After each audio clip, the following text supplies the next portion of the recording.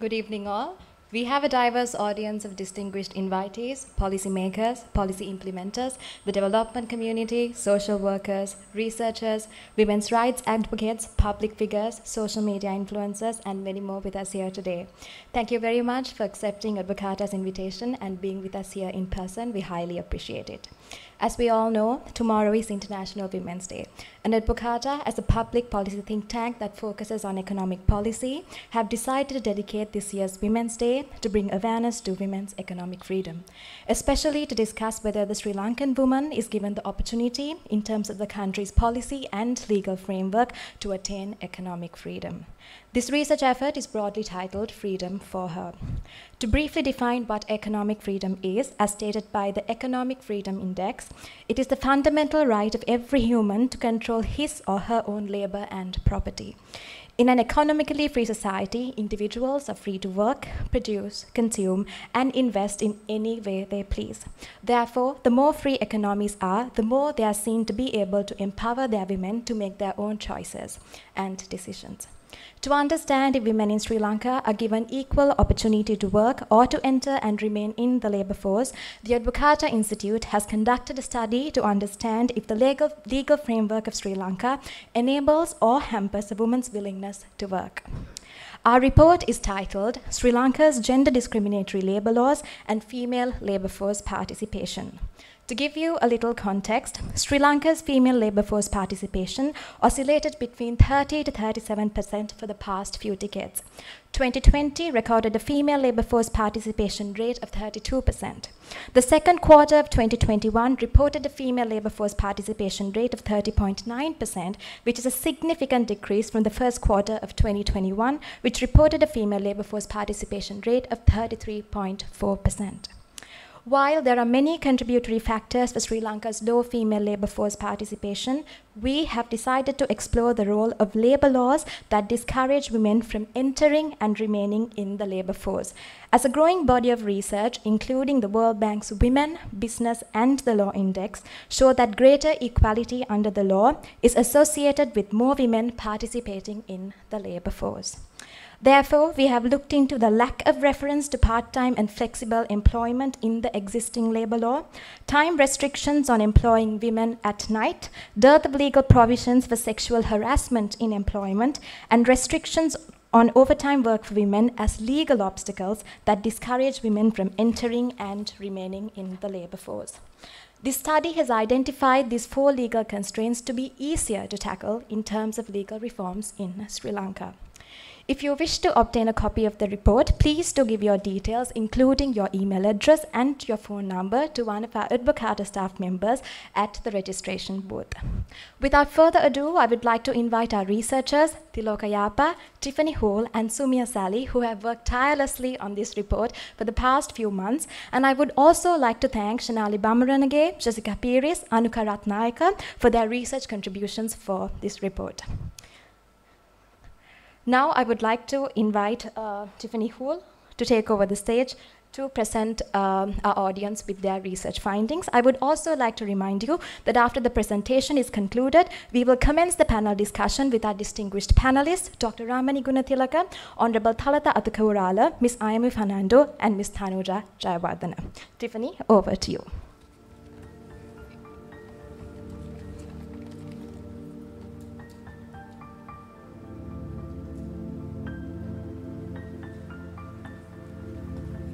Thank you, Satya. Good evening, ladies and gentlemen. Thank you all for being here today. I begin today's presentation with a very sensitive area, that is sexual harassment in the workplace. The problem that exists in Sri Lanka's legal framework is that sexual harassment in the workplace isn't addressed in any existing labor laws. The only provision that does talk about sexual harassment is Section 345 of the Penal Code of Sri Lanka. Sexual harassment, according to the Penal Code, includes words or actions, or the cause of annoyance. It also explains it to be by a person of authority in a workplace or any other place. You might wonder, after I mention this, what is the problem in the law if sexual harassment has been mentioned in some degree in the legal framework? This is because sexual harassment in the workplace is addressed in a criminal context in Sri Lanka. This means that complaints need to be made to the police and are potentially followed by lengthy court proceedings, and it requires a higher burden of proof in order for the victim to access justice. Because of this, cases go unreported. To prove the inadequacy in the current legal framework to address sexual harassment in the workplace, this research points out a few statistics. A sample survey conducted by the Sri Lanka Medical Association in 2011 points out and finds out that out of 1,344 female free trade zone workers, 57% have stated that they are faced with sexual harassment. The same survey reveals that out of 321 female industrial workers, 62.3% have stated that they have been faced with some form of unwanted sexual advance. Lastly, the International Labour Organization administered a questionnaire among 500 women in 2016, the majority of which who were unemployed at the time. The sample survey, out of this, 3/5 of those women have pointed out that they would be willing to work if they were assured that they would not be vulnerable to sexual harassment in the workplace. These numbers highlight the importance of addressing sexual harassment in the workplace in civil law.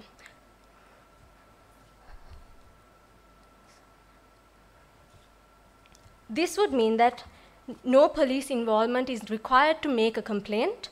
It could be resolved through alternative means such as conciliation, arbitration, and even the labor tribunal, which would require a lower burden of proof to win their case. We witness a positive outcome in India. Upon the introduction of the Sexual Harassment at Workplace for Women at Workplace Act 2013, every employer with over 10 workers were required to set up an internal committee to handle complaints within the workplace and initiate proactive measures to prevent sexual harassment within their workplaces.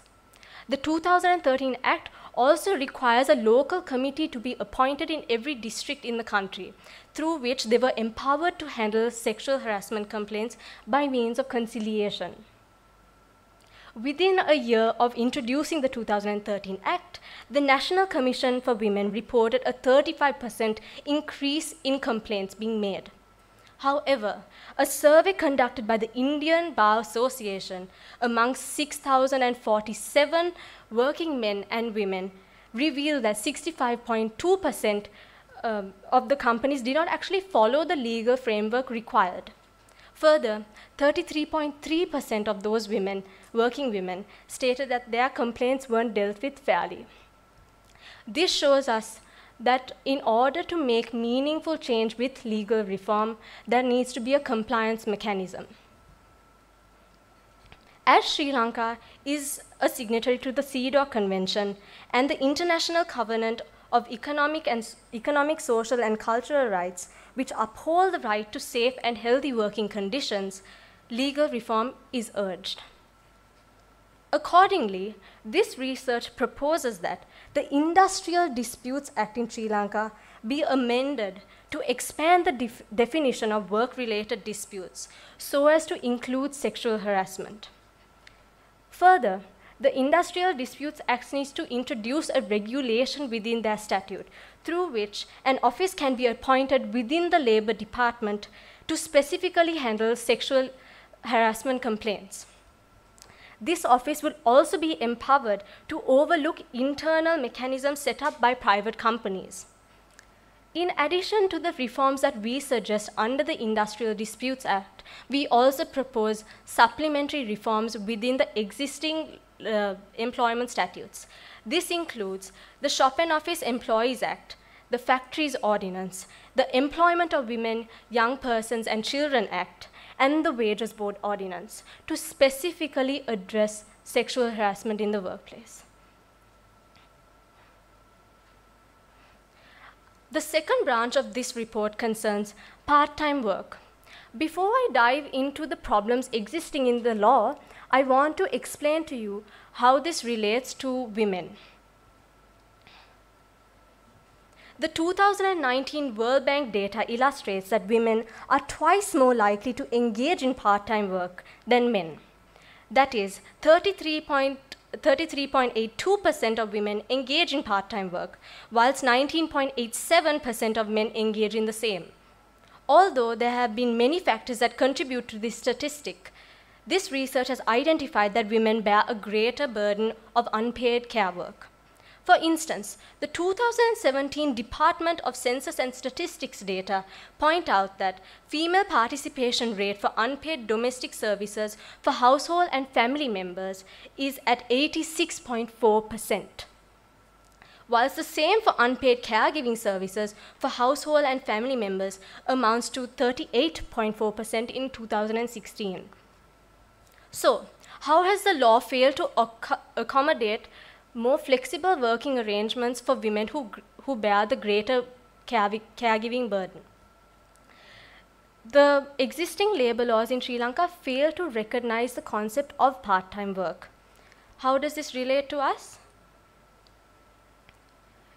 In other words, this means that a part-time worker would be considered a full-time worker under the existing labour laws.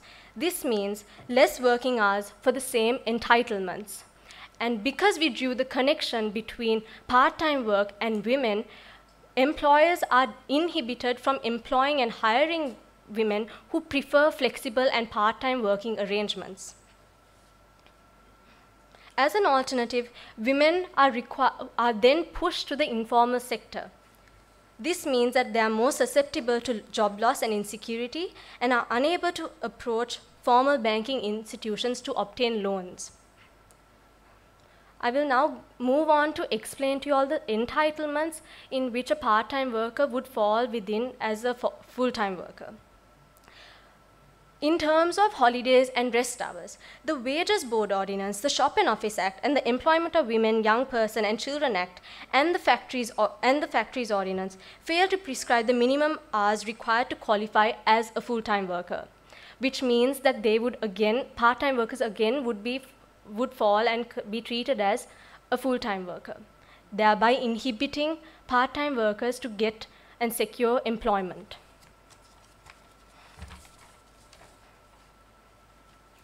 The Termination of Employment of Worker Act entitles workers to compensation upon unfair dismissal, provided that they work for over 180 days. However, this statute again fails to prescribe the minimum hours of work during those 180 days. Therefore, even a part-time worker would be entitled to compensation. Finally, the Payment of Gratuity Act entitles an employee to Social Security based on their last drawn salary, provided that they have worked for an uninterrupted period of 5 years.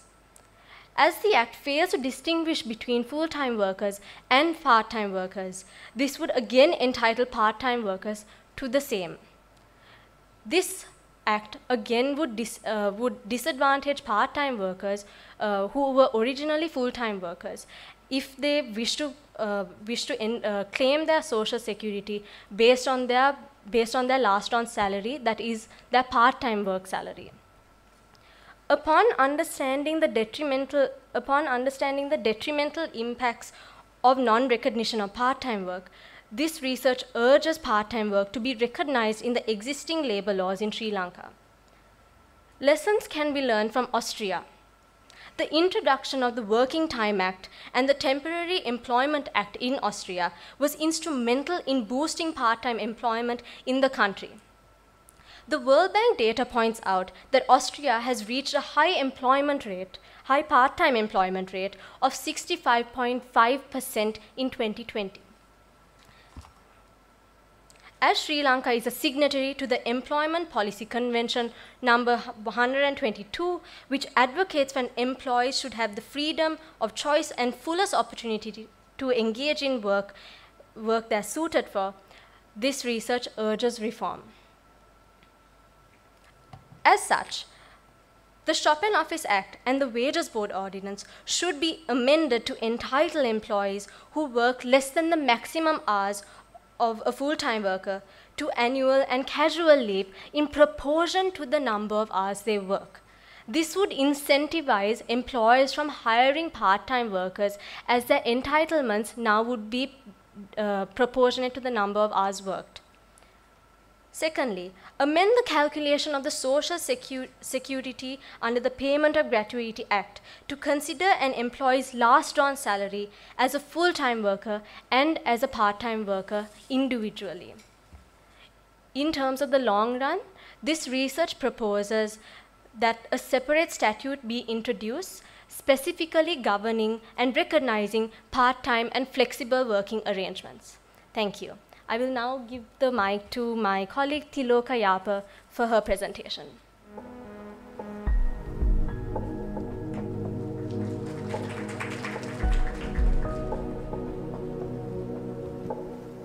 Thank you, Tiffany. We will now discuss the law pertaining to night work restrictions on women in Sri Lanka. So to give you a brief overview to this section, we have discussed three major laws. That's the Shop and Office Employees Act,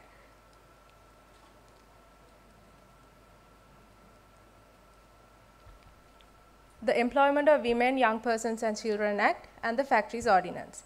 And we've divided the brief into three major industries, that's the IT and the BPM sector, the tourism sector, and the manufacturing sector. So something to keep in mind when we look at the laws that we consider to be discriminatory against women is that these laws at the time that they have been drafted was intending to protect women. However, right now they indirectly discriminate against women. Moving on to the first industry that we discussed under night work, work at night restrictions on the women in the IT and the BPM sector.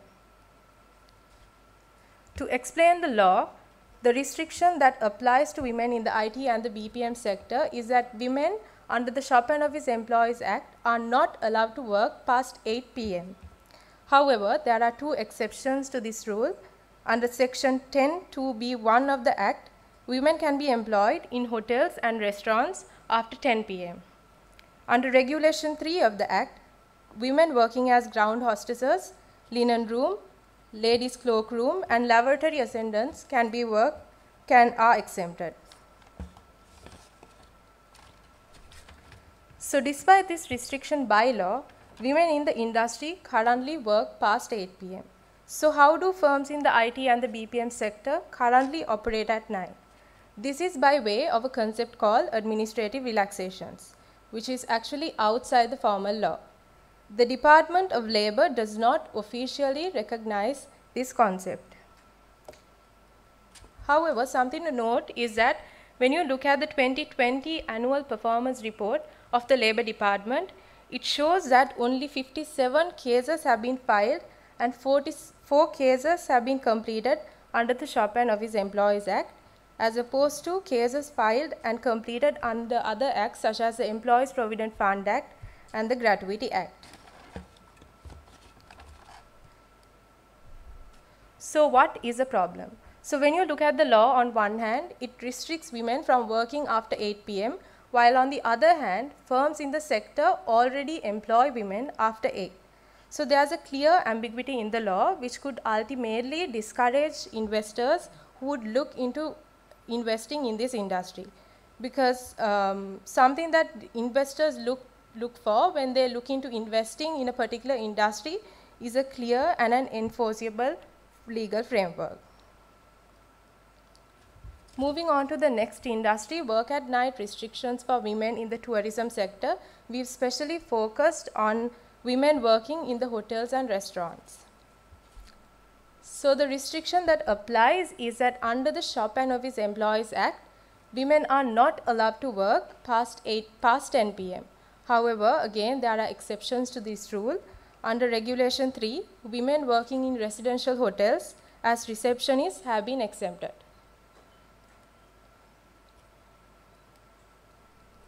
The problem here is that as per the latest available data, in 2018, women represented less than 10% of the tourism industry. However, limited flexible working options have been identified as a factor that contributes to lower female engagement in the sector. With that, I move on to work at night restrictions on women in the manufacturing industry. So when it comes to this industry, females are allowed to work at night. However, the Factories Ordinance and the Employment of Women, Young Persons and Children Act restrict women from working more than 10 days at night. However, again, there are two exceptions to this rule. That is under Section 2B of the Employment of Women, Young Persons and Children Act. Women holding positions of a managerial, technical character, health and welfare services have been exempted. Under Section 74 of the Factories Ordinance, women in positions of management have also been exempted from this rule. So why should we reform? Two major reasons. Firstly, it curtails the choice of a woman to choose their preferred time to work. And secondly, it limits their earning capacity because by law, when a female is allowed to work at night, they are paid 1.5 times the normal rate of payment. Moving on to international obligations, this violates two major conventions. Firstly, it violates the Discrimination, Employment and Occupation Convention by the ILO. And secondly, it violates the CEDAW Convention, which upholds the fundamental principles of non-discrimination and equality of opportunity and treatment. As lessons from the region, we spoke to the Center for Public Policy Research that pioneered the removal of night work restrictions in Kerala. And before the law was amended, in Kerala, under the Kerala Shops and Establishments Act, women were not allowed to work before 6 a.m. and after 7 p.m. However, after the amendment in 2018, the Act allowed women to be employed at night between 9 p.m. and 6 a.m., provided that the employer obtains the consent of the employee. It also mandates the employer to provide adequate protection and transportation to females working at night. Moving on to our reform recommendations, as legislative reforms, research suggests that we remove night work restrictions on women imposed by the Shop and Office Employees Act, the Factories Ordinance, and the Employment of Women, Young Persons and Children Act. In removing restrictions to avoid exploitation of women, we suggest that lawmakers should comply with adequate safeguards, especially the need to obtain consent of women to work at night. With that, I would now like to pass it to Sumeya Sali.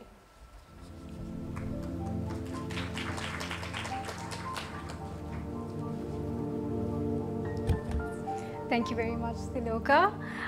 So lastly, I will be looking at the overtime work for women in Sri Lanka. So the Shop and Office Employees Act is what governs the employment of female employees in the private sector in Sri Lanka. And under this act, female employees are permitted to work for a maximum of 9 hours per day, and they cannot work beyond this limit. However, on the other hand, male employees are permitted to work the standard working hours of 9 hours, and in addition to this, they are allowed to work 12 hours of overtime per week. There are certain exceptions to females who are employed in residential hotels, clubs, and other places of entertainment, and in addition to this, shops that are located in airports up until 10 p.m. under specific conditions. Although the Shop and Office Employees Act does not permit overtime work, what we can see is that in reality, a large number of employees actually work overtime. So if we are to look at a few numbers, we can see that according to the 2020 Labour Force Survey, 56.2% of firms worked overtime. And according to the 2021 second quarterly Labour Force Survey, we can see that 49.8% of firms worked overtime. And finally, a study in 2020 that was done by the Institute of Policy Studies revealed that 70.91% of employees in private hospitals worked overtime. And as stated previously by my colleague Thanuja on administrative relaxation, which is basically outside the scope of the law and is not recognized formally by the Labor Department, applies to overtime work as well, where the law is relaxed to allow female employees to work beyond this 9-hour limitation. And upon this application of administrative relaxation, employees and employers would either enter into a written or a verbal agreement. However, there are some issues when it comes to administrative relaxation, which is that employees have had complaints of excessive overtime, and in addition to this, employees who have worked overtime have not been compensated for the hours worked. In 2019, the Draft Employment Act was presented to the National Labour Advisory Council, and this act proposed amendments to the restrictions on overtime work, whereby proposing to remove these restrictions. However, this act was only taken up to the draft stage and was not passed by the Parliament. Through this Employment Act 2019, what we can see is there has been willingness previously to amend the laws on these restrictions. And when we look at lessons from the region, specifically Nepal, what we can see is in 2017, Nepal had introduced the Labour Act 2074 to remove the legal restrictions on overtime for male and female employees. And through this act, female employees were allowed to work an overtime of 24 hours per week.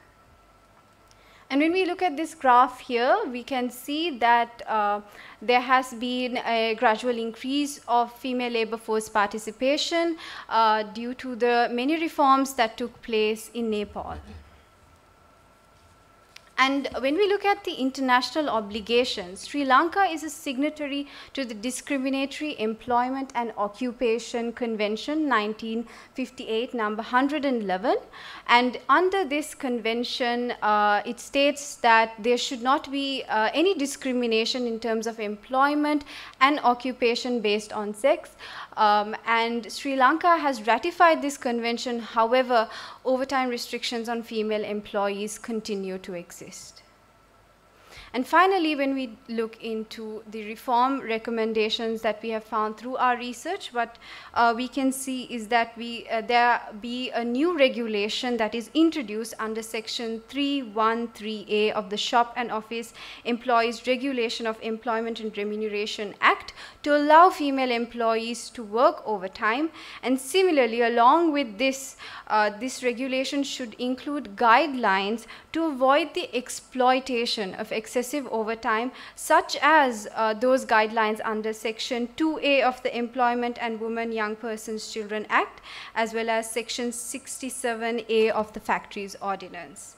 And with that, I would conclude the presentation of our research, and I'd like to hand it over to Satya to kick off the panel discussion. Thank you. Before we commence the panel discussion, I would like to invite Mr. Murtaza Jafarji, Chairman of the Advocata Institute, to present a copy of the report to each of the panelists.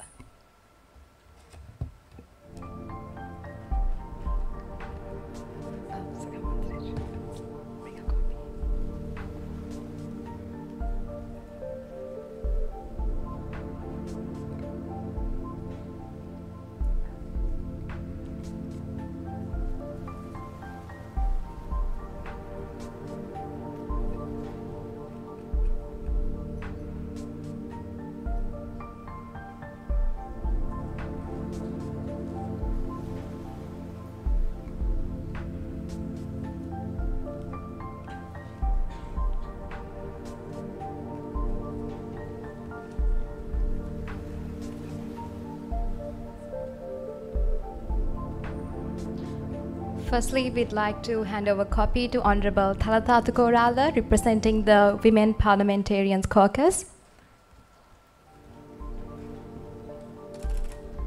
The Women Parliamentarians Caucus have reached out to the Advocata Institute previously in terms of gender discriminatory labour laws in Sri Lanka, and regardless of party affiliations, we do hope that these reform recommendations will be considered by the caucus in the best interest of 51.6% of the population. We would now like to hand over a copy of the report to Dr. Ramani Gunatilaka. We are very honoured to have you with us here today.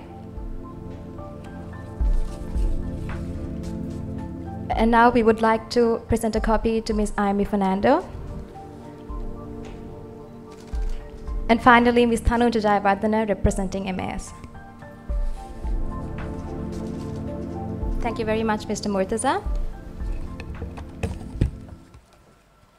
Thank you very much for your attention to the research findings of our report. We hope that you enjoyed and you took away a lot in terms of the reform recommendations. And now we would like to kick off the panel discussion without further ado.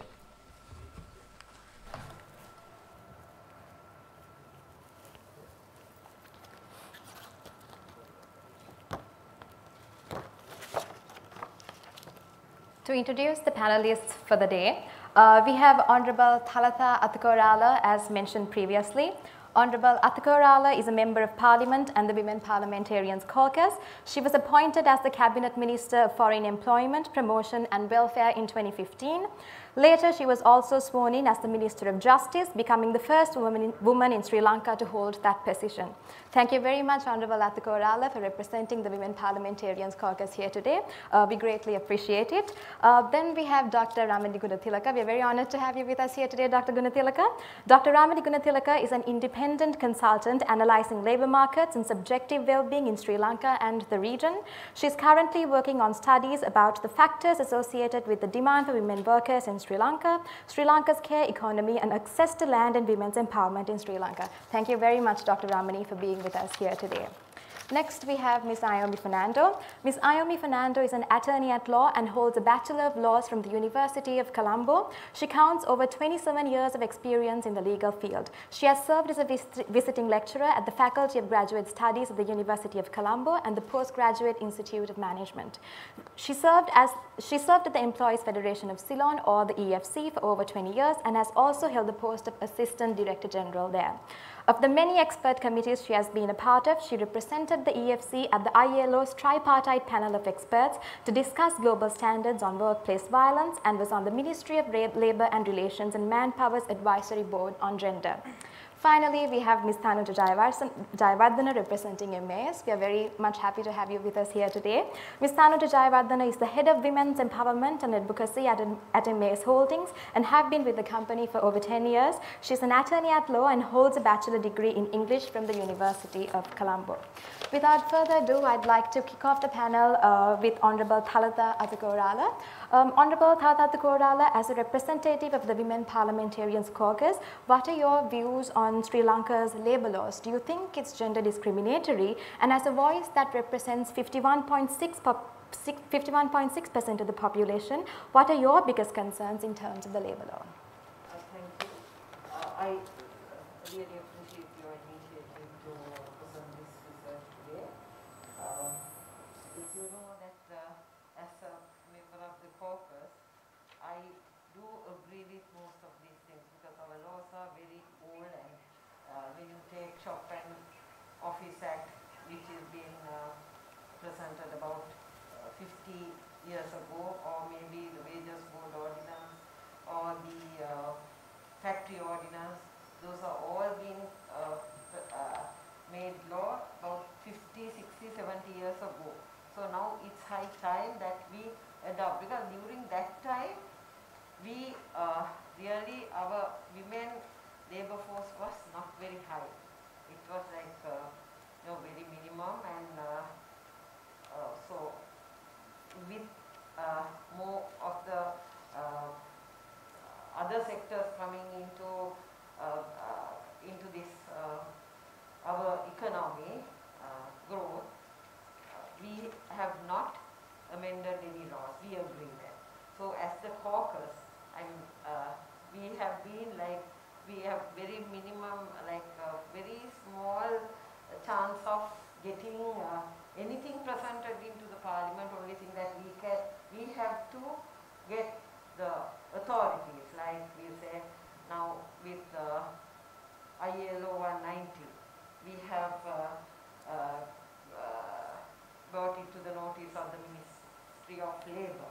where they are also working hard on it, and to ratify it in Parliament, and also like the other things also, as we say, where women mostly discriminated, like with their overtime wages, then other issues also. But the thing is, it's as the caucus, we get them to the relevant authorities to do whatever that has to be done, because it's by presenting it to Parliament, making law is not, it's not in our purview. So it's that we get them, we force them, we try to get their attention, we try to like get them to work on it, but due to so many things, amending law, introducing new laws, also not very, that's something that can be done in it takes little time. And when you say little, sometimes it takes such a long time, because so many, like at the end of everything,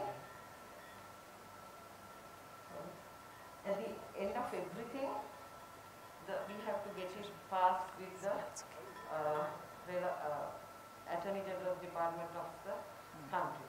So, as the caucus, we have been not only about labour laws, not only about other issues, we have been working on so many political, social, and environmental, all these issues we have been taking into consideration, and we have been doing our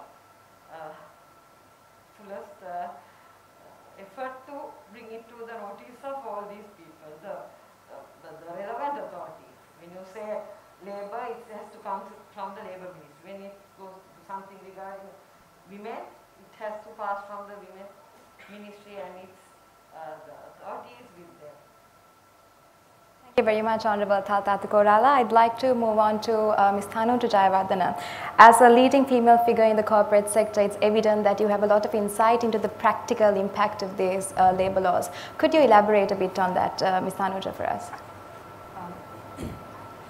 We are an industry that benefits from a massive workforce of women. So for MAS Holdings, from a very early stage, I believe we realized that there are challenges faced by women coming into the workforce. So we've always looked at how we bridge those gaps, what we might do from providing safe transport to nutrition and meals to awareness and education on reproductive health and rights, providing childcare facilities. We have 20 facilities right now which we're trying to do more of. But while we look at bridging gaps and addressing challenges faced by this massive population of women driving our industry, we also very keenly look at the way we work, the structures, the frameworks, the times. And something that we as an organization are really focusing on is how do we look at our shift patterns, the way we work in a way that gives as much flexibility and as much benefit to this workforce, and also in a way that we can retain the talent. And when we look at that, discriminatory laws on hours, on night work, all of that poses a huge challenge for us as employers who are looking at different ways of addressing challenges that are faced by women who, as your report also shows, bear a majority of the unpaid care work. So we're not at any point saying we should be gender blind. We need to provide facilities, infrastructure, services, policies that support women to manage this double burden, as we call it. But the gender discriminatory laws, the way they are right now, are perpetuating an existing patriarchal framework that places the woman in the personal space or in the home. And the women coming into our workforce, the women working at MAS in our factories are smart, driven, capable women who are taking the skill development work we do and running their own businesses.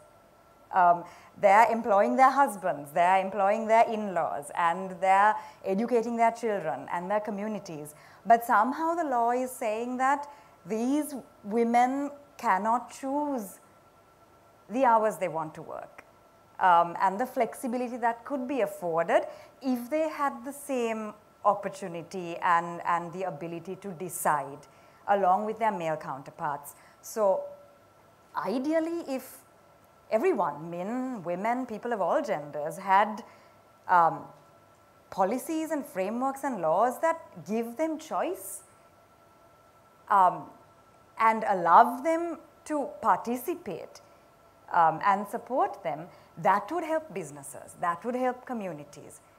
When the law perpetuates the same stereotypes that we're trying really hard to challenge and break through, not only at MAS, but a lot of companies in the private sector, that doesn't help communities or businesses or women or men, I think. Thank you very much, Thanuja. I'd like to move my attention to Dr. Ramani Gunatilaka. Dr. Gunatilaka, this is an area that you've worked on extensively. As an academic, how do you view Sri Lanka's labour laws? Do you think it's gender discriminatory? Thank you. Yes, I do, not intentionally. It is discriminatory by how it is implemented and also by the fact that it is outdated. Society has changed, the economy has changed, the class structure has changed. These laws were passed at a time when Sri Lanka was very different, when the kind of jobs available were very different. And certainly I do think that in effect they work against the employment of women because they increase the costs to a firm of employing a woman as opposed to a man. Having said that, I would say that we need to fix this for just our own enlightened self-interest, not just as women or as advocates of women's rights, but as a country, as a community, and as households. That is because we are already facing a tight labor market. Our population is growing old. The working age cohort's share in the population is declining. If women don't enter the paid workforce, wage costs will rise and we will not be able to grow economically. So actually it is this that has turned the attention of policymakers to this issue, but I don't think they quite understand it. The other thing is, even for women and for the government, for the taxpayers, they have been spending a lot on women's education, and now women are far more educated than men, really, because they are staying on in school while men go into the labor market. So if with all this education they are going to stay at home and look after their children, society is not getting what it spent in investing in their education. So that is a waste of resources. For women themselves who are growing old, who are outliving their men, if they haven't worked and earned and they are not able to do it, they are going to remain dependent on their relatives for their old age. So I think when you look at the situation, if you look at the employment of women, there are demand side factors and supply side factors. This one, labor laws, is affecting the demand for women workers, and recently Professor Sunil Chandrasri and I did a study for UN Women using both primary and secondary data, and we found that there is a statistically significant effect, a negative effect on labor demand for women, relative labor demand for women, if employers think that labor laws in Sri Lanka make it more costly to hire women. Thank you very much, Dr. Gunatilaka. I'd like to move on to this. Ayomi, Fernando, I think Dr. Gunatilaka also touched on this.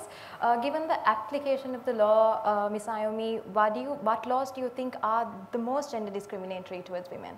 I think we can all agree on that. It is the provisions preventing women from working at night, which is a huge restriction, because in terms of the Factories Ordinance and employment of women and young persons, it's only 10 nights a month with consent. And in terms of the Shop and Office Employees Act, if you look at the hours women are permitted to work, yes, there are certain limited categories which are excluded, and yes, there is administrative relaxation, but these are just cumbersome processes. We don't need to do this. Why not change the law? Give women and men an equal playing field.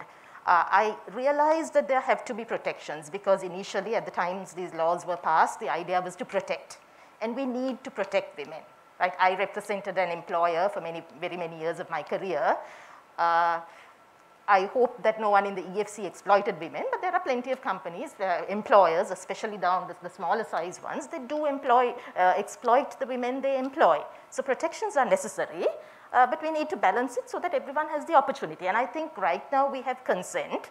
So even if we increase the number of nights a woman can work, or the overtime hours a woman can do, consent is something, and to make sure that there is no force, things like that could also be provided for. We are not just looking at a one-way street here where you just take everything out, right?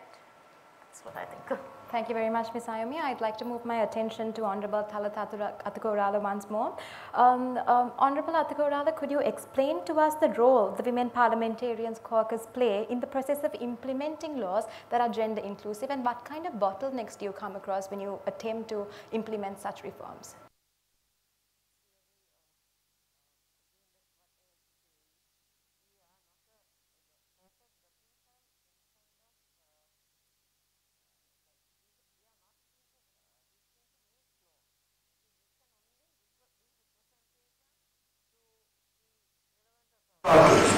Maybe like if it's something to do with the environment, we can, of course, we have to get the thing done through their ministries. So it's very like little that we could do, but we are doing our best to get things moved for the benefit of the women. And not only, as I told you earlier, it's mostly one of the things that we have identified. So such a long time we take to get amended these laws, the prevailing laws. It takes such a long time. So when we start from the law council, as you like to do the representations, then not only us but to get other people involved in it, or like we'll say when it comes to labor force, it's mostly the Labour Ministry has the authority. So like that, we, one of the, very unfortunately, we don't have anyone, any person like any member of parliament who would do the representations to the cabinet. As it is now, we don't have a minister in charge for women affairs. So that is one bottleneck that we have to, I mean, there's no one to, we have to be like making our representations to all these people, and finally it's decided by someone else. So I of course strongly as caucus, we believe, because right now the representations are done through caucus to various people, but when it takes such a long time, I mean, to make it as law. So that is one of the bottlenecks that we have identified, and of course I think a balanced approach should be, we have to. Member of Parliament, I'd like to move on to Thanuja Jayawardene. You had MS's Women Go Beyond Effort, which is a women's empowerment platform that strives to make a difference in the lives of your female associates. So we talk about all of these gender inclusive laws, such as making part-time possible for women, allowing women to work more than 10 days in the night, in the month. What kind of real difference do you think this would make in the lives of women in the manufacturing sector? Do you think these are extremely necessary to improve the working conditions of women? So, I think changing the laws, I will touch on part-time work specifically because that's a space that we really have been looking into, and colleagues at the EFC know how much we connect with them.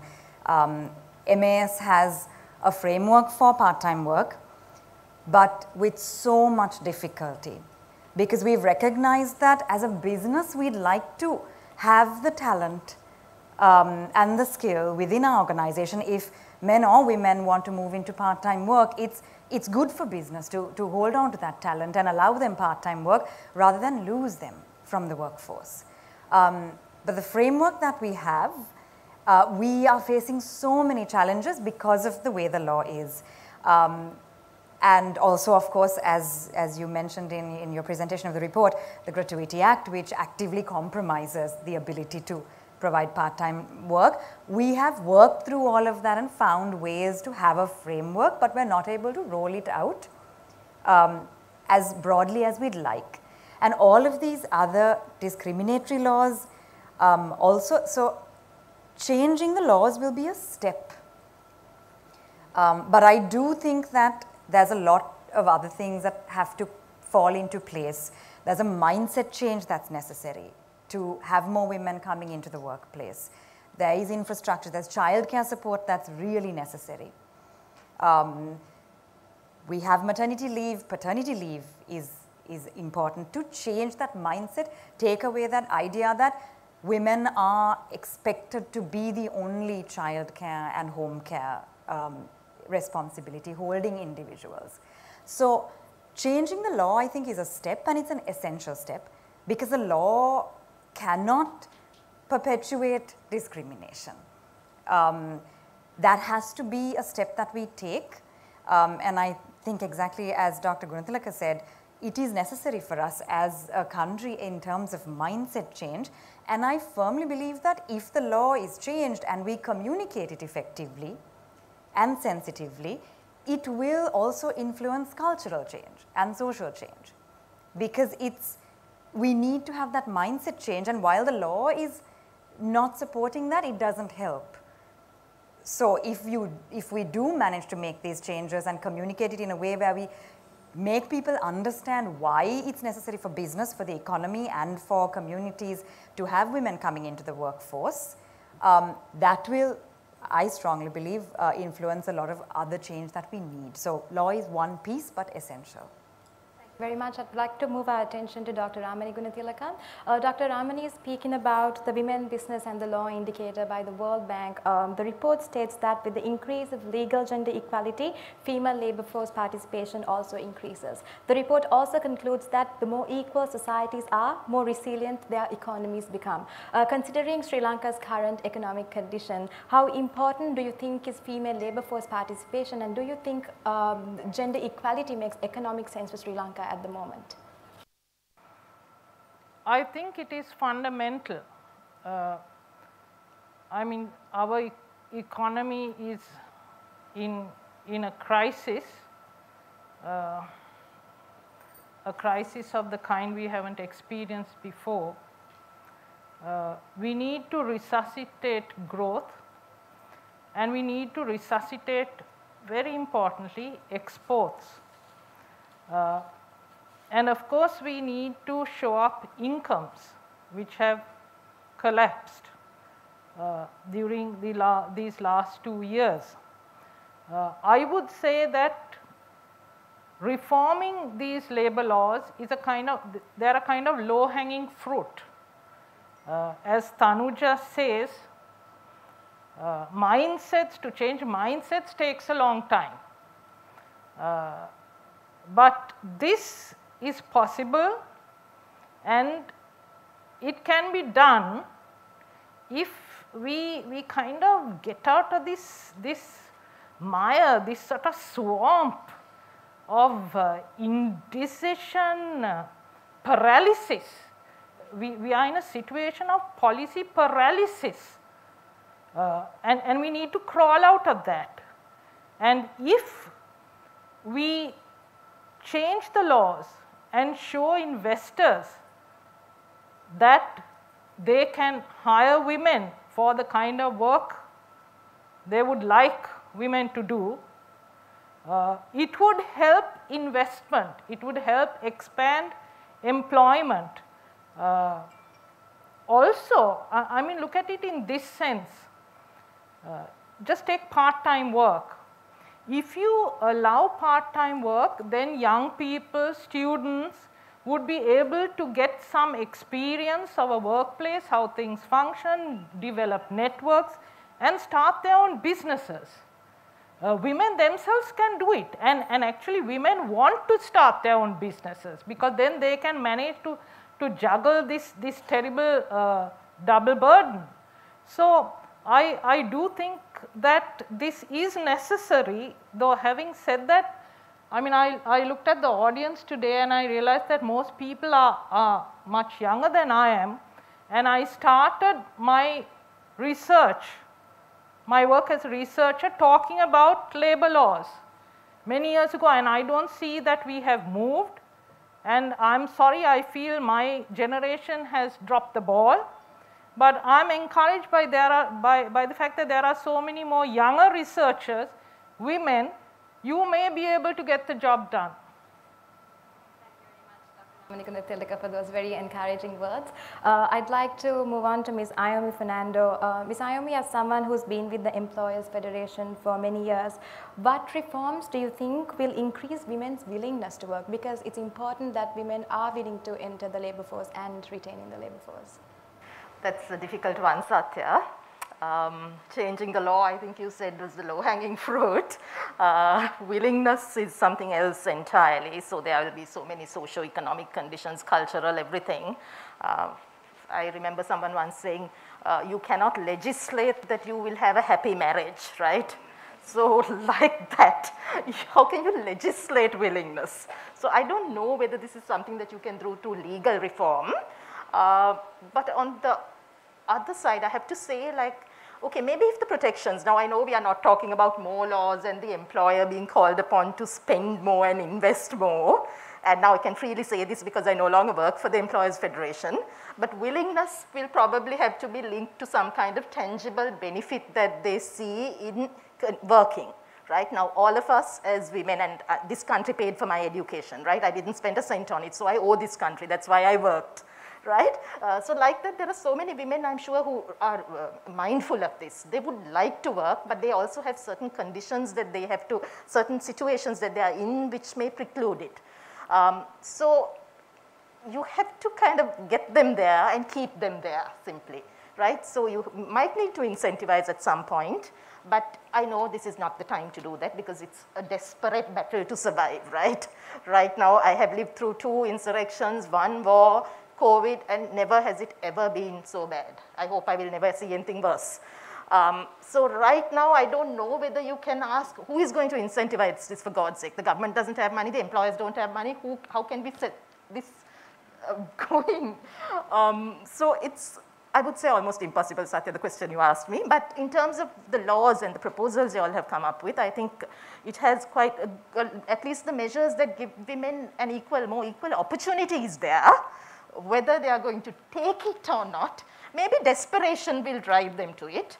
But then on the other hand, if you kill the employer by maybe taxing more, or even right now, I have heard a recent very scary interpretation that some labor authorities are taking on fixed term contracts. I mean, that will make it virtually impossible to do business. So that's what I can say, I'm afraid. Not a very encouraging answer, but that's the way it is, or the way I see it. Thank you very much, Ms. Ayomi. I think we have a very large audience here with us today in person. If you have any questions, you are more than encouraged to direct it to our distinguished panel here today.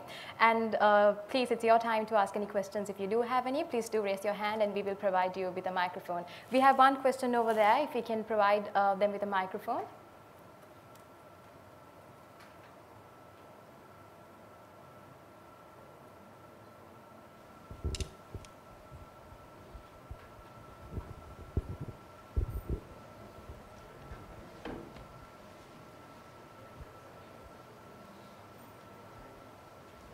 Excuse me.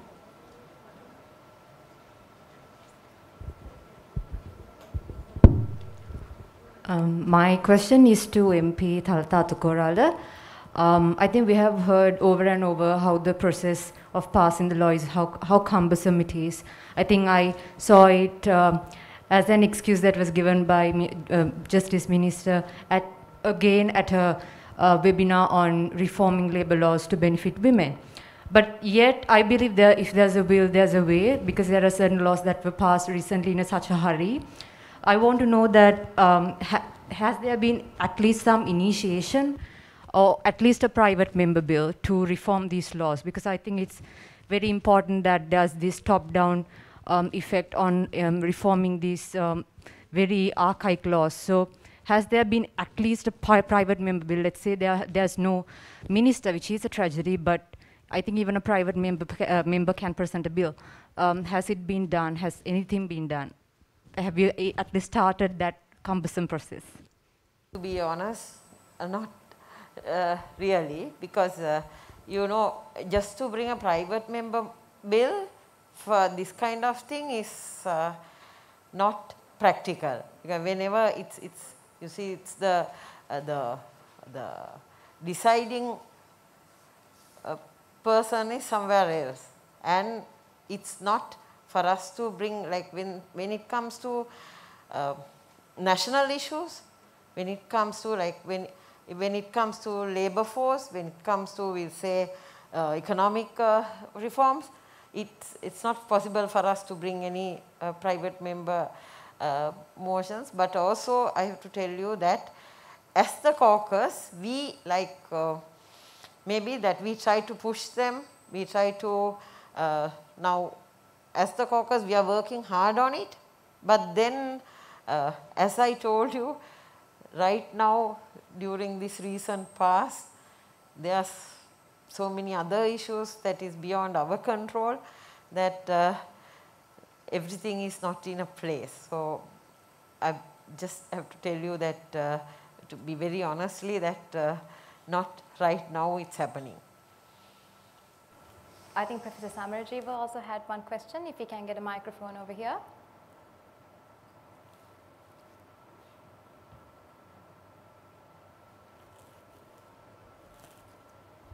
My question is mostly, I guess the best response would be from Advocata itself.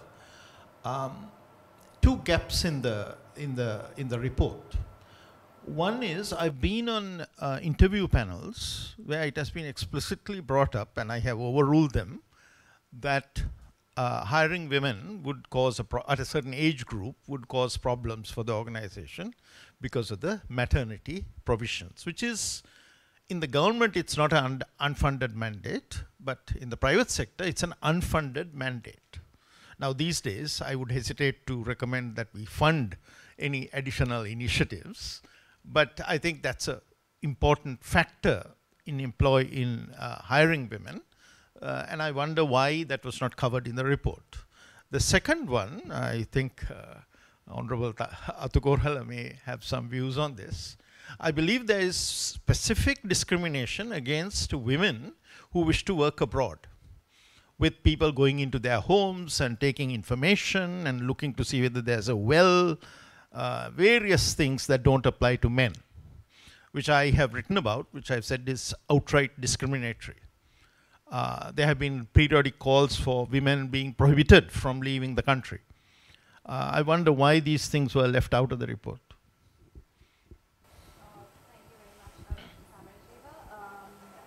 I think the research report focused on areas that were selected.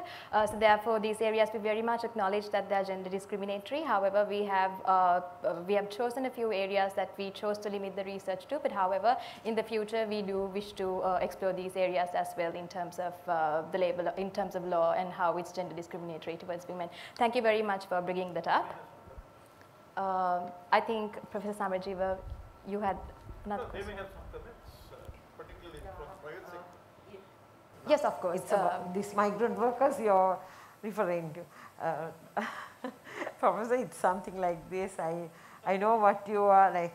It's it has become such a big social issue.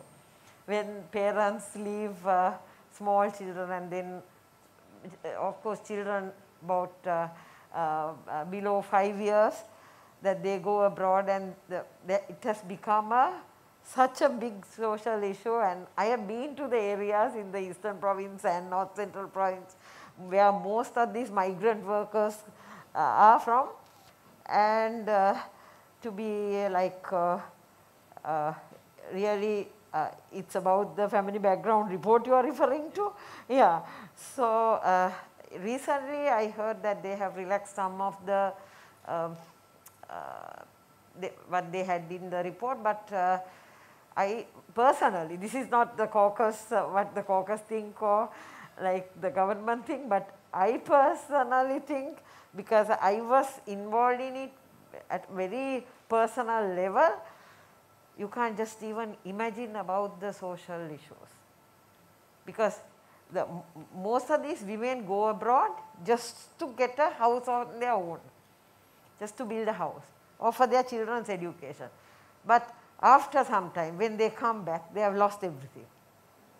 So it's the family background report is needed not only to give approval, but we during the last government there was a welfare scheme, like how the remittances are being used, how about the children's education, because you know in like all over the country 331 divisional secretary officers had more than 1,100 graduates working as development officers without any work. But then they were allocated all these families. They were divided into like within the divisional secretary into Grama Niladaris and all that. And it was really a follow-up program. When women go, like how to take care of the children, then about their education, then remittances, then their children, the elderly children, how they get involved, and especially about the husbands.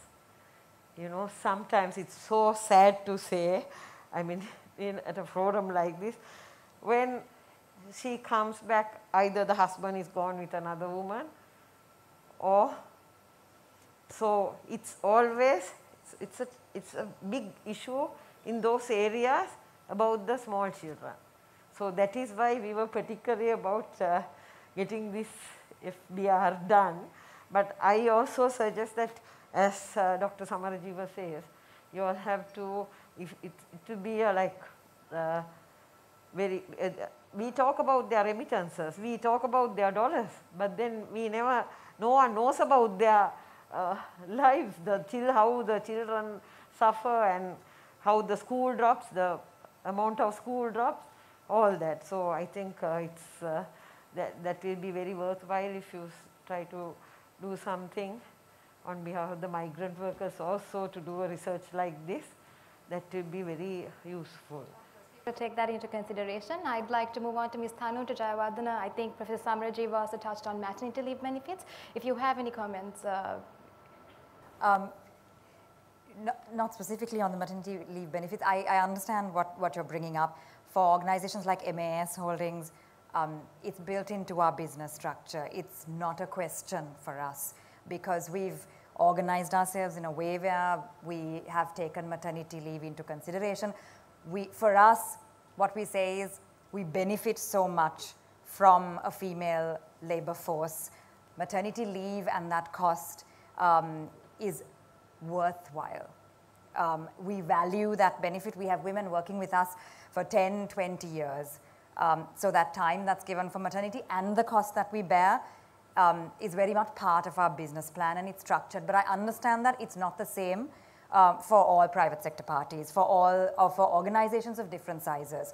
For us, it's always been built into our strategy, and that's how we've grown. But I do want to say something positive to that question you brought up about what can we do about the willingness of women to work.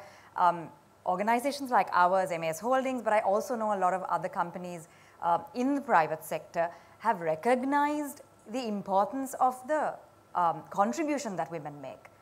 The educated female population, the skilled worker who works in our factory, works in our offices, And a lot of companies are willing to look at things like childcare, flexible work arrangements, despite the difficulties with the law.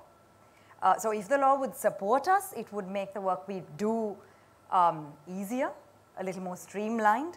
But on a positive note, there are companies that recognize that it's not that we're trying to do a favor for women. We need the talent. So I hope more businesses will see that. And while it is a difficult time, everyone's struggling with the business realities and the financial realities, we are committed to doing as much as we can as private sector to support women, because women, it's not that women don't want to work. It is because it's difficult. They don't have proper childcare support. They don't have enough flexibility to manage everything that they have to. So we've decided that it's not good enough for us to say that's just how it is.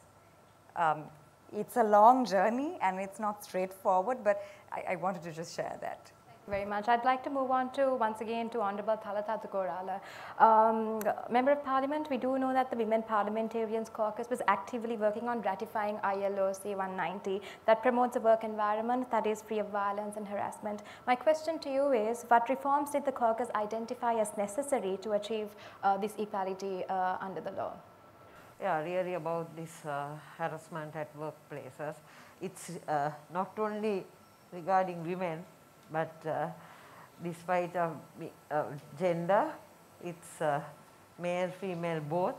But it's again that I have to, we are trying to get it ratified, and it's with the Labour Minister, and he has to, his concerns are very much bigger than ours. So I again think it will take some time, and we have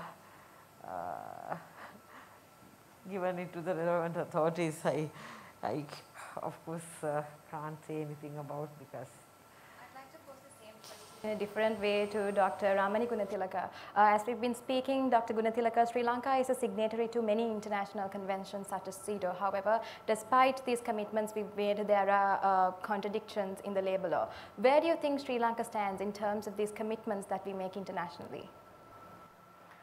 Well, I mean, we tick the box and sign this convention and that convention. I mean, that's all very well. But when it comes to implementation, it's a different thing altogether. And in fact, I would like to touch on some of the issues raised by the previous speakers. This issue of migrant workers, for example. Of course, there are terrible social costs. But why do these women go? They go because they can't earn enough money. The economy has not grown. Skills have not been developed. Investment has not been sought. So basically, they go because of desperation. And what do governments, successive governments do? They preach about women having to, you know, look after children and all that. But then they are waiting eagerly for the remittances. Why? They can't cover their budgets.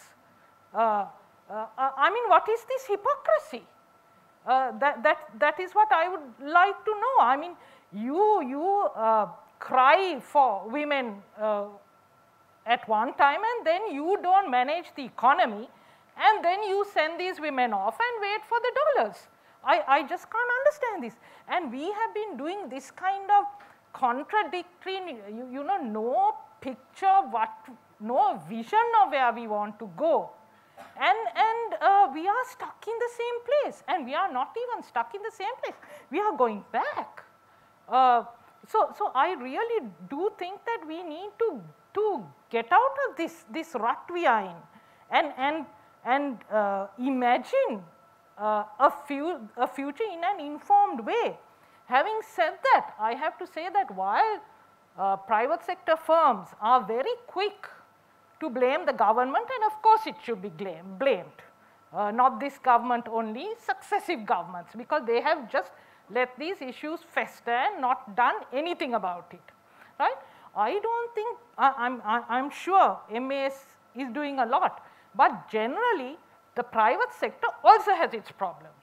Now that study that Professor Sunil Chandrasiri and I did, we surveyed 566 firms, and one issue which came up as the largest, most statistically significant factor in reducing the demand for female labor is male employers.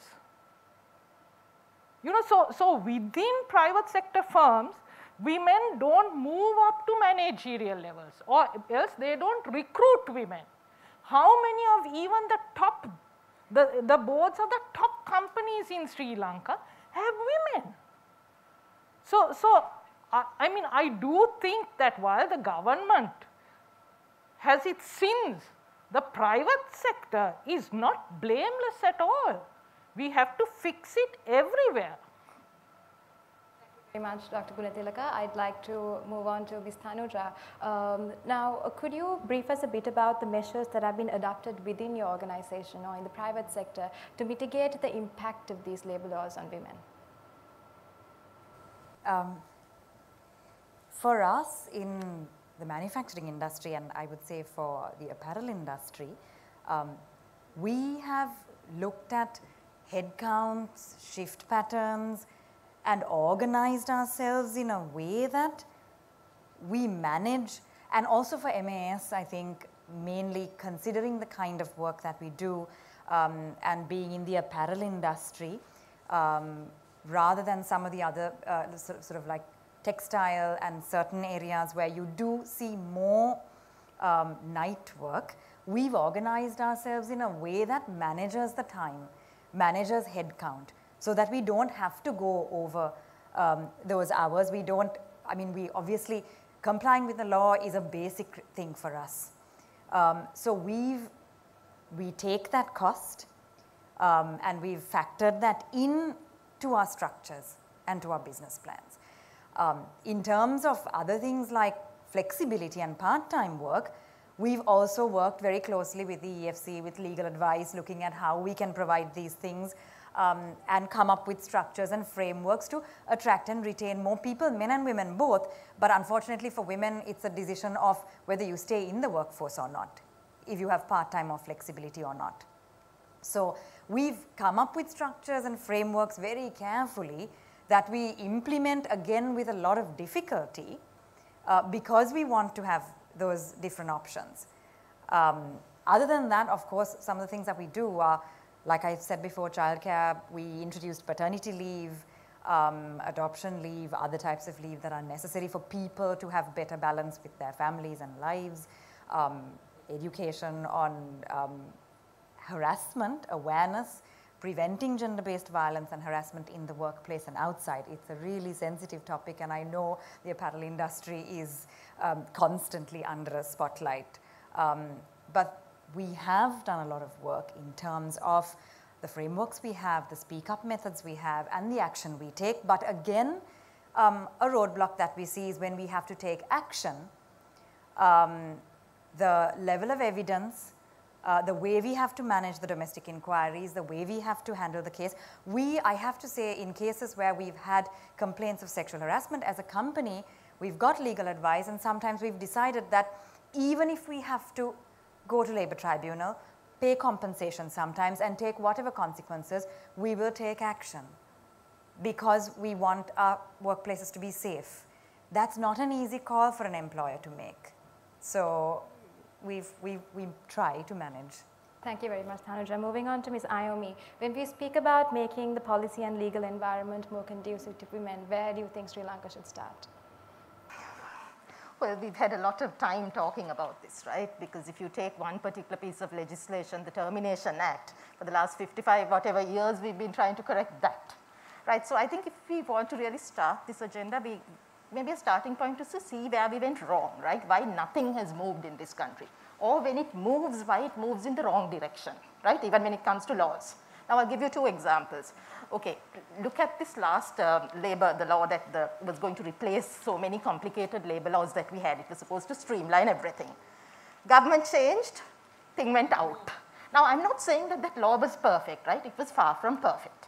Now point two related to that, it was far from perfect because of a reason. It was rushed through without adequate consultation, right? And even right now, I'm told one of the more recent laws on this retirement age and related to that, it's going to create a huge problem with certain interpretations that the Labour Department is already embarking on it, right? So we have this absolute lack of planning, absolute lack of anything approaching a general plan that you can safely pass on. I mean, Parliament has two sides, right? And at the rate they cross over, they should be very willing to come together on important things for the country, right? So, I mean, it is beyond belief how we have not, we have regressed, I think, to a point, Ramani, of where we just can't get ourselves out of this hole. But okay, we have to, right, for survival. So, okay, like get together, see what went wrong in the past and why. Was it a lack of political will? Was it a lack of consultation? Was it simply a lack of seeing the whole picture, listening to the proper parties?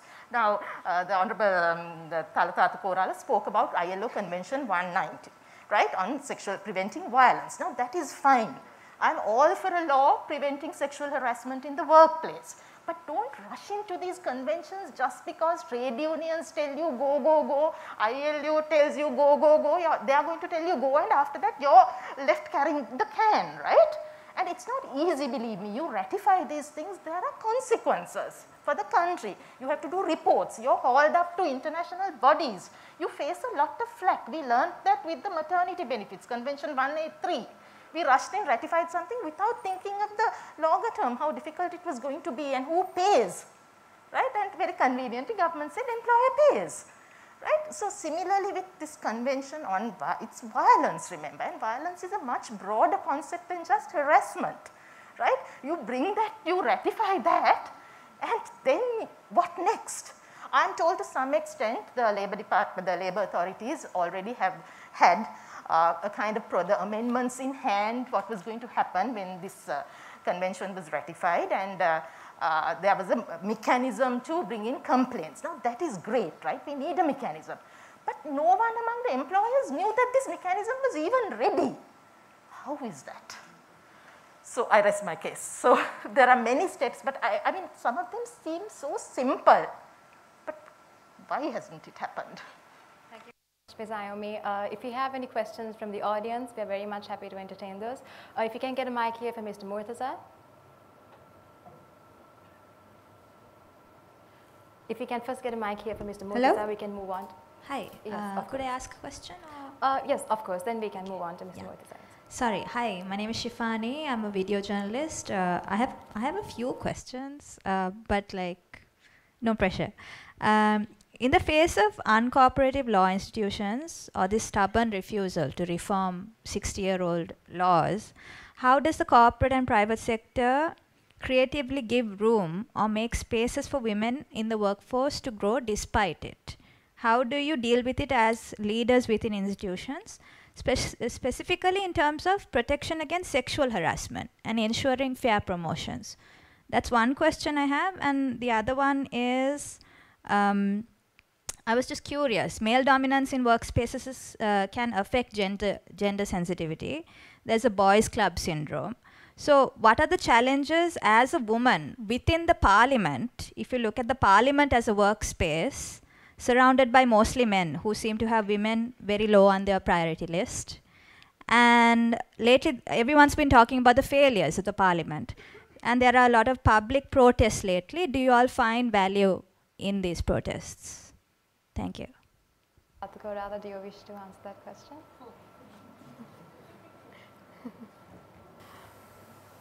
Being in Parliament, of course, as a woman, I think even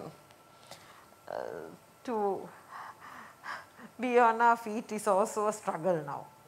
And we get so much of harassment, and you know, I don't think when time to come, any decent man or a woman will want to go into Parliament, because that has become such a, I think whenever, like, you know, it has to be at least some kind of minimum qualification, just even their olds, if they can have their O levels as minimum qualification, that will do something. For become a parliamentarian, to have a minimum qualification would do something even.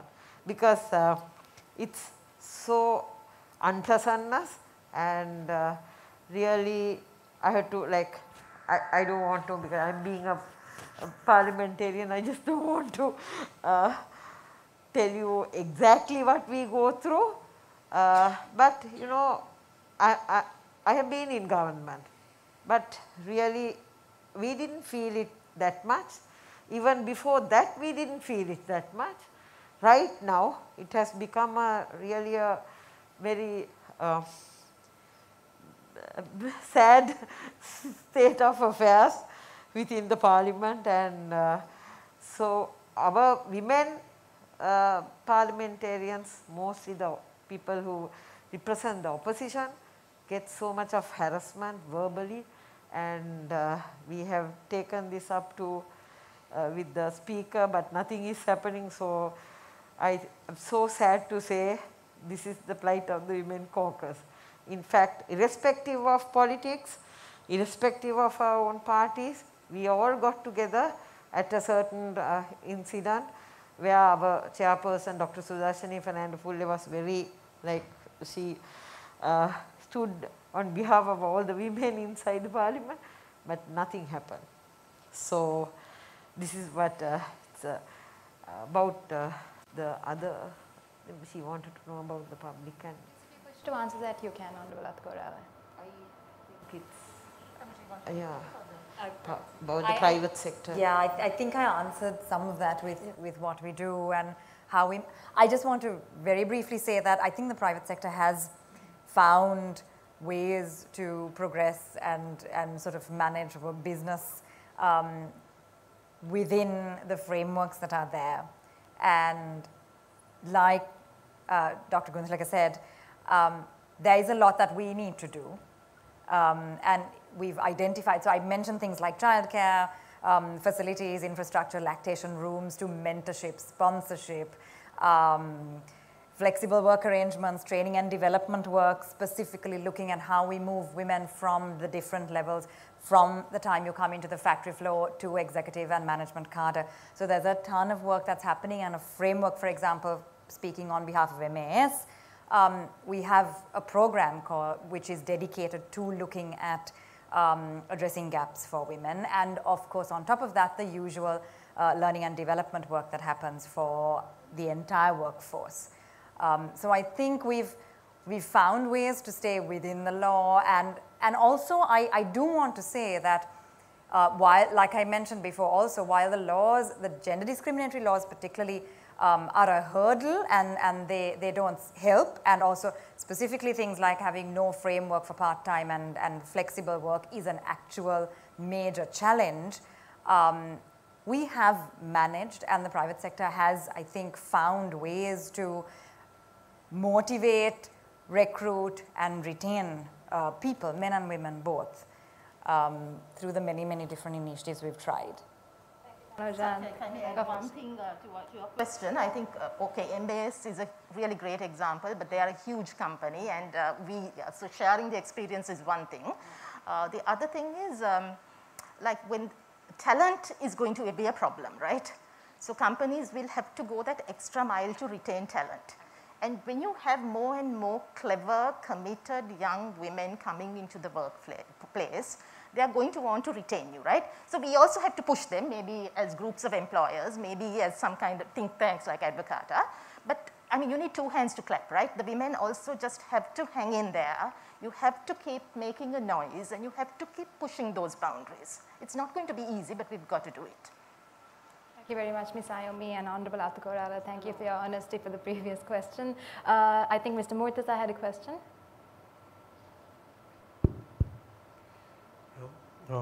I actually had 3 areas I would like to explore. First, I would like to put this question to the researchers. When you talked about this gender discriminatory law, did you investigate how these laws came to being in the first place? That if they are discriminatory, what was the context or cultural or historical context into which why these things came to be in the first place? Or maybe somebody in the panel has done that research and could hazard a guess? Mr. Murtaza, we did not look into the historical context of how these laws came into being. However, if the panelists do have insight on the issue. For certain laws, we do look at the Hansard and we go into what went behind it, but I'm afraid shop and office employees, that we just accept the fact that they're archaic, no longer relevant. But certain other laws, you definitely know that, I mean, if you take the Termination Act, you know it was created due to a shortage of raw material, right? So like that, probably protection, but I don't think at that point they even considered the, verbalized the need to protect women, because maybe there was even, I mean, there were very good women in Parliament at that time, as well, right, just as you have right now, I'm sure, but it was. Unintended consequences, or were there a conscious effort to put in some of these laws, or? I can't speak for who was there, but probably the protection part of it was conscious.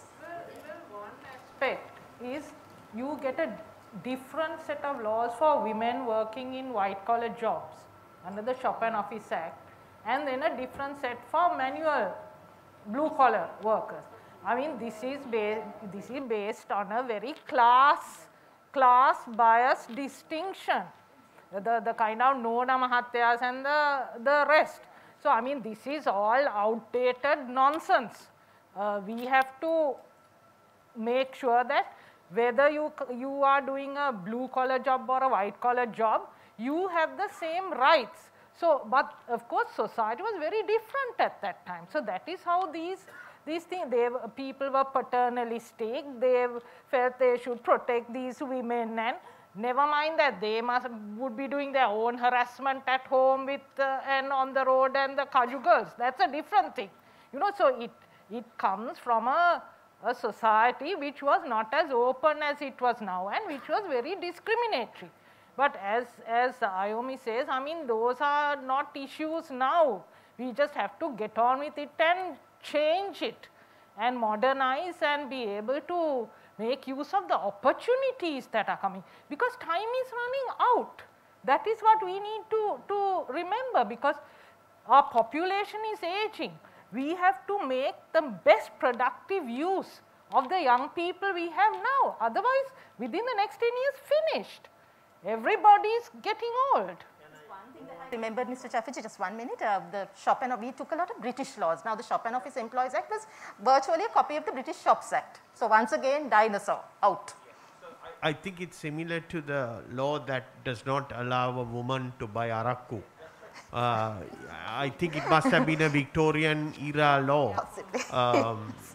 Because and one of the things that confused, I used to be a director in a hotel company, and there was an HR control audit, and somebody pointed out to me that you know, a server in the restaurant, they can't work past 10 o'clock. So most people here are eating till probably 11 o'clock. So what do you do with the shift? You know, you can't tell them to all go home. So most people violate. I don't think many people conform to that. My second question was about, you know, one of the biggest challenges women have is, how do I get back home from work? Now we have, interestingly, more women going on motorcycles.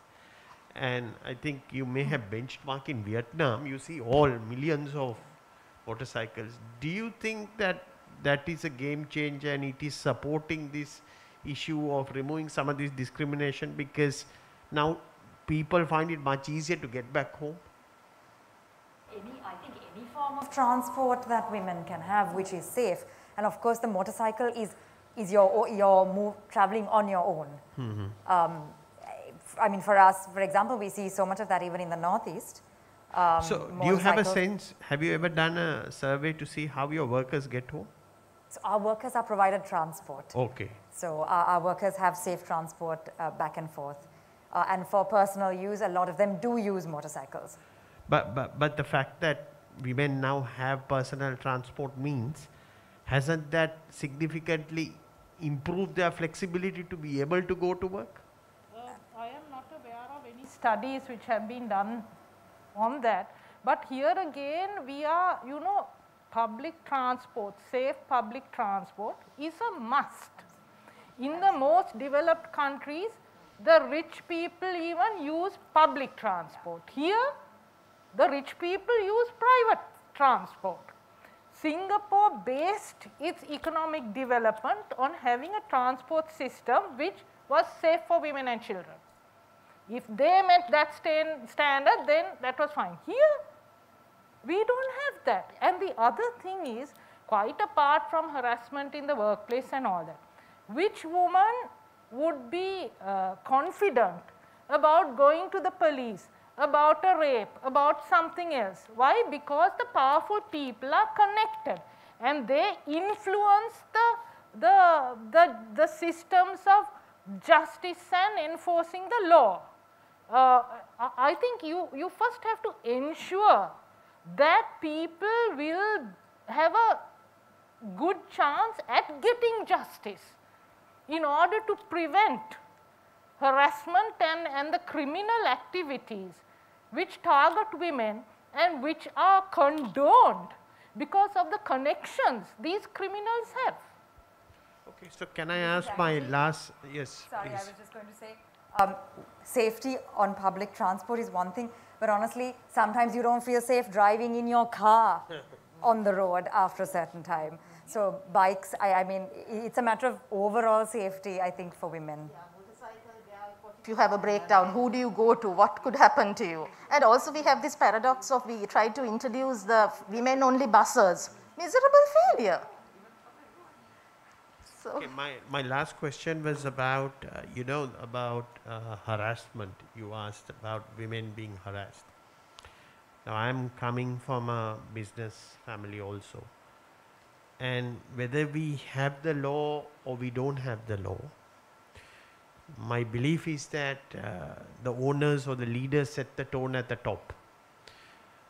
Do you think that in Sri Lanka, the leaders of businesses or the owners of businesses are setting the right tone at the top in terms of harassment of women in their establishments? things have changed a lot with social media, right? There was a time when I started, just before I started work, there were companies that you wouldn't send your daughter or sister to work. But I can't think of any companies like that offhand. And these were big companies, right? I won't mention names, right? So I would say to some extent, because you're more accountable, there is a certain, and also aware. I think most employers now know about sexual harassment. I mean, I used to do so much training and they bring in people to talk about it. So this fear factor is there. But then again, going back to what you said, who has the power, right? If you know the right people, you can probably rape half your workforce and get away with it. About the private sector, the harassment in government department, the harassment in the health sector. I mean, there are doctors also up to it. You know, so where do you manage to control this? At the end of the day, it is the kind of behavior that males engage in. Some males have been brought up to behave in a certain way, others have not. So really that is where the problem is. Thank you very much, Dr. Ramani. To have a drastic attitude change. This is the whole problem with our systems. At least room for hope, I would say, with the millennials, if nothing else. About ignorance about the laws. I think we have a lot of questions coming in from the audience. I can see a lot of hands being raised. We have a few questions. I think one of the researchers wanted to clarify one of the points. Mr. Muthusa, if I am to answer your first question on why these laws were initially discriminatory against women, like I mentioned in my presentation, initially these laws were brought during the British rule intending to protect women. However, now there have been instances where it was found that employers look at these laws as when it's like an additional cost to them when they employ women, because sometimes they have to provide additional transport and other facilities like the consent factor and so on and so forth. And to answer your second question on the transportation factor, under night work, we've actually addressed this in one of our reform recommendations, and looking at other countries, especially countries in India, states in India such as Kerala, Maharashtra, something that they've done when removing restrictions on night work for women is that they've ensured that the employer provide transportation to women employing at night. However, in Sri Lanka, we've understood the situation in our country, and we make sure that the state also has a responsibility to ensure that they create a safe space for women to transport, like go from their offices to their residences. And yeah, that's what I have to add. And Tiffany? Just to tackle the question in terms of the maternity benefits ordinance. So we did look into that when we were doing our preliminary research, right? And we identified that at the when you look at the law itself, that means the maternity benefits ordinance itself, there is nothing wrong with the law. The things that need to change in terms of maternity benefits ordinance was tackled by another think tank, and we have sort of left that out in the left that out from the report, so it could be sort of taken up by that other think tank because that was their one of their main research pieces. Thank you. I think we had a few questions from, thank you very much for the researchers. I hope that answered some of the questions. We have one more question there, if we can get a microphone there. Hello? Thank you. It's not really a question, but more or less like a statement. At the end of the day, we discuss everything, but it all boils down to political will. Because these issues we've been talking for many years, and why aren't anything gets done? Because there's lack of political will. So some at one point we say this is vested with the Justice Ministry, some say it's with the Labour Ministry, and we don't know who takes the final decision. And at the end of the day, if right people sit at the right place, these things will change. But what I'd like to request is, what about participatory democracy? Where we as citizens, how can we contribute towards policy making? We see a lot of good work that has been done by organizations as yours. There are many research reports that have been done. And what for policy formulations, what changes that needs to happen, we talk about it. But at the end of the day, it's all vested, and it all boils down to a person who's sitting in parliament. And a private bill is also not something that goes through. So how can we go in for participatory democracy? How can the judiciary contribute towards making legislature? It is not there in Sri Lanka, but it is there in India. But my sincere request to organizations as yours, Advocata, is to talk about participatory democracy and to talk about how policymakers, how the think tanks, how educated people can contribute towards policy making. Because parliamentarians, you cannot have faith in them because we don't have the right people sitting there, and we don't have people with even the qualifications who can actually govern us. So it is time that the educated people act in a manner that we can dictate terms. So one of the suggestions I like to make is for us to talk about participatory democracy and push for legislature where how we citizens can get involved in policy making. Thank you. Thank you very much, Councillor Fernando, for your contributions. I think we had a few questions at the back. Yeah, thank you. I actually have two questions. So the first one is about the private sector. One of the things that came up in a lot of recent research with the COVID-19 pandemic is how manpower agencies and how they've capitalized on the labor supply to the FTZ and the free trade zone workers. To what degree would these legal reforms protect those workers who come in through the manpower agencies who don't have a formal contract with whoever employs them, like the company where they work, the factory where they work? And one of the biggest issues is the sexual harassment that these workers face, where there's not a lot of liability on either side. So I'm wondering if this has been taken into consideration, and if so, to what degree? And the second question is to Honourable MP Atukorale. I'm not going to disagree that things are really terrible right now in terms of everything. But I wonder, only because you brought up how changing or reforming these laws is difficult, because there's a significant level of influence that the Labour Ministry has. As a former Minister of Justice, I wonder what you can tell us about the manifest discrepancies when it comes to collaborative efforts between ministries like Justice, Labour, and Women's Affairs, back when it was still a cabinet ministry and not just a state ministry. So those are my two questions. Thank you. Atukorale, if you wish to answer that question, the second question that you had. Yeah, but then she can. Okay, you can, if you wish to take the first question in. I don't know if I'm the right person to answer the first question, because we don't engage with manpower agencies. I think it's more around the legality of engaging with manpower agencies and what that does. I wonder if Dr. Gunatilaka or Ayomi, you might be better at responding. All I can say is that technically they have the same recourse to the law, because after all, the employer is their employer, right? So if they have an issue, they can always go back and they'll have the same recourse as the law. If it's sexual harassment, whatever limited avenues are available to a normal employee, they would also have to go to the police or to whatever, try to complain to the Labour Department. I'm told the Labour Department, even if you complain, will tell you go to the police. So that is about, and I would say also that, I mean, the companies also do not get involved even in disciplinary matters when the worker is sent through a manpower agency. They will put it back to them. Yes. Thanks. Just a quick follow-up question. Thank you for your answer.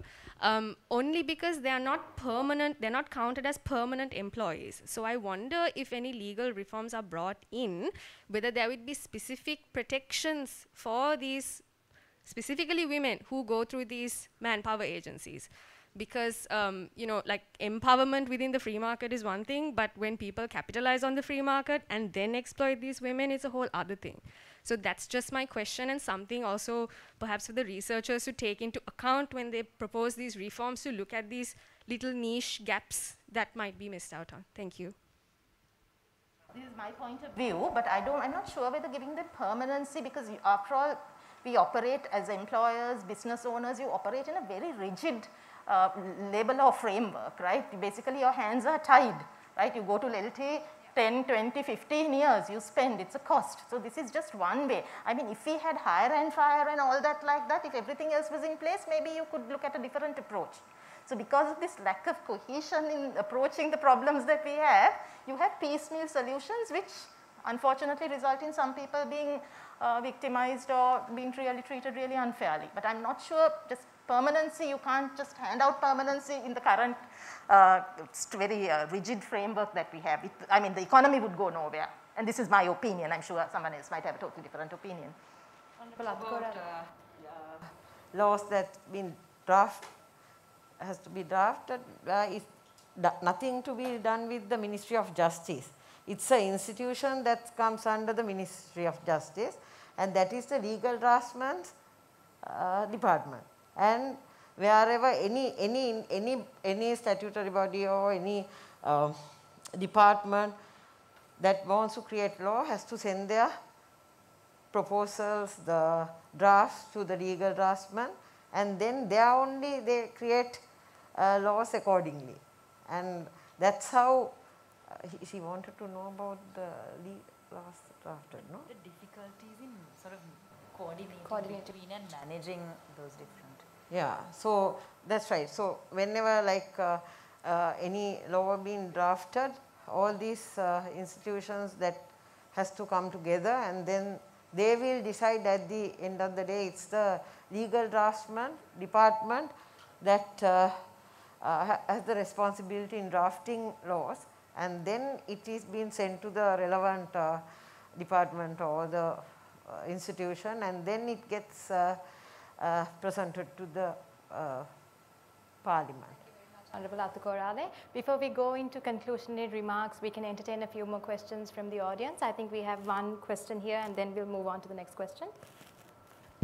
We talked about the lack of political leadership, and then we talked about the need for participatory democracy. But I think we are forgetting one layer there, which is the bureaucracy. See, all these policies, really, they should be pushing the politicians. We have the National Organization for Women, we have Women's Bureau. And I think we need to, in a report like this, we need to say what they have done in the past. We really need to put our agencies on the spot. They're really sleeping on the job. Second point I'd just like to make is, we talk about double burden. There's a third burden that's been imposed on women, which is more and more of education of children is being really brought to the home. Right now, half children spend 1 day in school and 1 day at home. When they're at home, the parents should not be responsible. 7:30 to 1:30, the school should be responsible. So a third burden is really women are taking more and more of the children's education. So that's something, not for discussion today, but we need to think about. Much for your insight, Dr. Gamage. I think we had one question over there. If you can get a microphone there. Hi.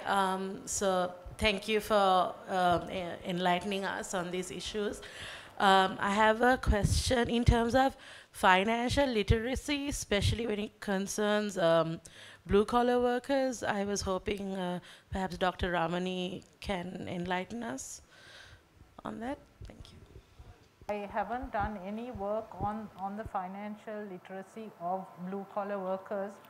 I can't think of anybody who has done either.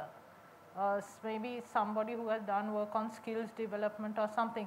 I'm sorry, I don't know anything about it, but you do raise a very important point. There was a study done, I think, on Middle East returnees and their financial literacy. But apart from that, I haven't heard anything. Thank you for that question. If we have any more questions. Just to make a comment on financial literacy, that's something we focus on in the training and development that we do for all of our blue collar workers. And it is, we see a huge improvement because we track the change.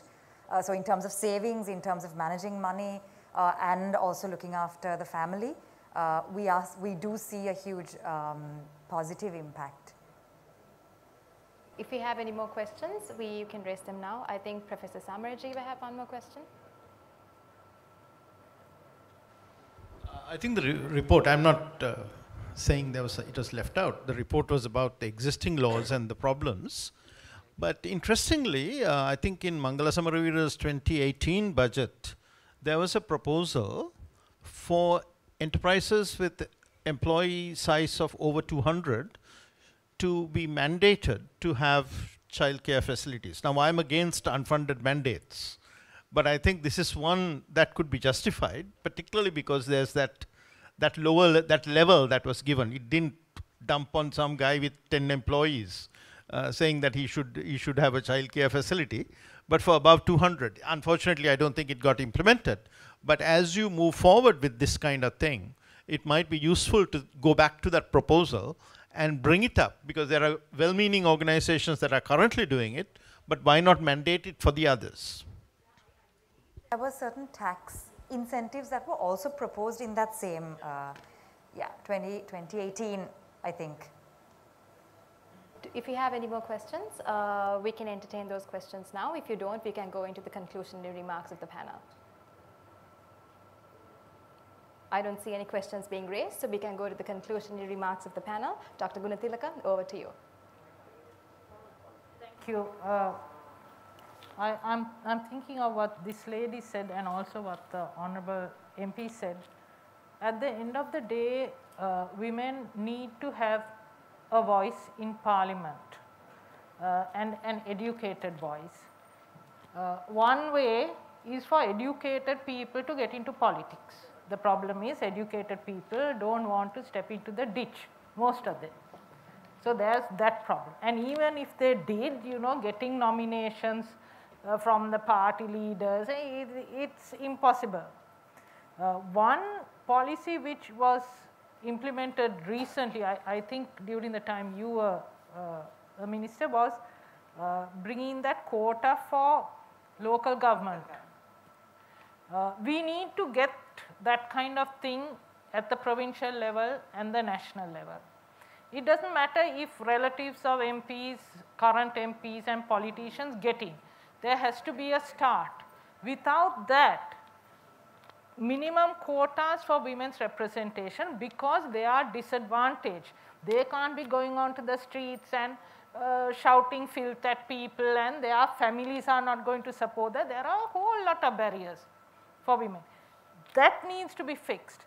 The other thing is the level of education of our MPs. They don't know what they don't know.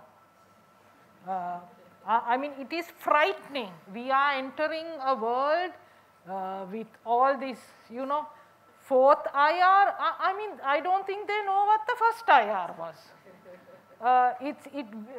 We are in a vehicle driven by people without a license. So we really need to fix that, and fixing that is not enabling them to get any degrees from the state universities, as was suggested. They really need to have minimum qualifications and retraining while they are in government. Ramani, Gunatilaka, we appreciate your insights. Ms. Ayomi, if you have any conclusionary remarks. Just let's say in we are talking about laws and discriminatory laws in particular. We do know that it takes a long time. Looks like an impossible task, but I think we absolutely have to make a start somewhere. I'll be dead in 50 years, but the young people sitting here, I don't want you all to sit here and say, I was at this Advocata thing in this year and we spoke about it, we are still talking about it now, right? So we all have a part, I think all of us here, we have worked towards this end. It's been slow, but it's still worth continuing with it, and I hope you at least get there. So we need to try and bridge whatever gaps we can, because otherwise we won't move forward. So that would be my final thought and my message to any company that can do whatever they can to bridge the gaps, to recruit the talent, retain the talent, and support. Atukorale? I think finally, when it comes to all these issues, whether it's any gender discrimination or something else, I think our ignorance about laws is one particular area that we have to address. From the, with the education, if we can give them some kind of knowledge about the legal systems and laws in this country, there would be like, there won't be any kind of discrimination against anyone, male or female, but very unfortunately, we only learn about our history, our geography, and other things. Also, maybe that we need them at one point, but then, like I think most of these people, we as lawmakers, I think everyone has a right to know about the laws prevail in this country, so that should start with the education at one point, and I think this is what I finally think when it comes to all this kind of discrimination and harassment and all that. Thank you very much, Member of Parliament. With that, I think we've come to the conclusion of our panel discussion. I thank Honourable Thalatha Atukorale for being here with us today, Ms. Thanuja Jayawardene, Dr. Ramani Gunatilaka, and Ms. Ayomi Fernando. I know you have a very busy schedule. Thank you very much for taking the time out of your schedules to be with us here today. We highly appreciate it. And for everyone who's in the audience, thank you very much for accepting Advocata's invitation and being present here today. I do invite all of you to be a part of the cocktail and networking event that we have organized post the panel discussion. I hope that this discussion that we've had, given that Women's International Day is tomorrow, brought some insight into the gender discrimination in Sri Lanka's labour laws, and we do invite you to grab a copy of our report. If you wish to do so, please give in your names and your details and your email address and your contact number to any of the Advocata staff members. We'll be happy to share a copy with you. Thank you very much and have a good night.